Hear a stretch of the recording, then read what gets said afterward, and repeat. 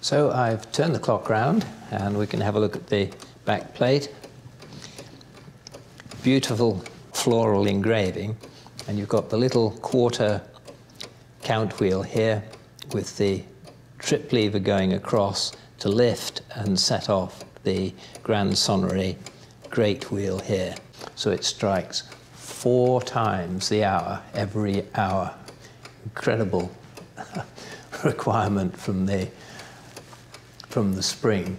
But this spring then has a fusee on it so that it gives pretty well the same rate of striking when it's fully wound and when it's running out. Whereas the twin barrel driving the going train and the quarter train, it strikes bing, bing, bing very fast when it's has been fully wound, but towards the end of the 30 hours, the duration of the clock, it's very laboured until the strike itself stops and the clock keeps going, getting completely out of phase. It's a nightmare.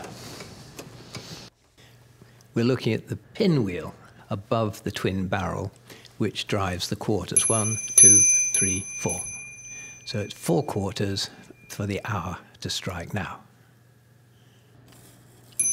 This is the hour train, and you can see the fusee driving it.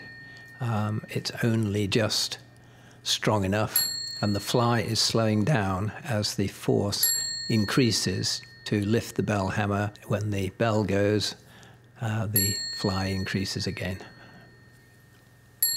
You can see the pins, each one lifting the bell arbor across, the increase in tension from the spring on the right, slowing down the fly, and then slipping off and releasing it. And you can even see the wear on the pins after 350 years of hard work.